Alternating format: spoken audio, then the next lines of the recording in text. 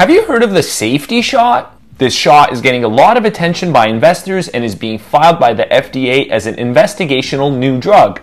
The SafetyShot has recently launched and has gained widespread attention as it's the first patented drink to promise to reduce blood alcohol content in less than an hour. The SafetyShot is designed by doctors and contains scientifically proven ingredients that enhance the metabolic pathways that break down blood alcohol levels, while creating a protective shield around the stomach, preventing residual alcohol from being absorbed.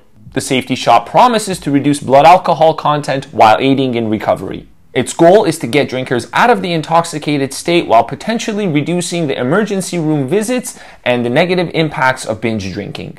What are your thoughts on a drink like this? Is it good or is it bad, as it can encourage more drinking and potentially drinking and driving? Comment good or bad below and let me know.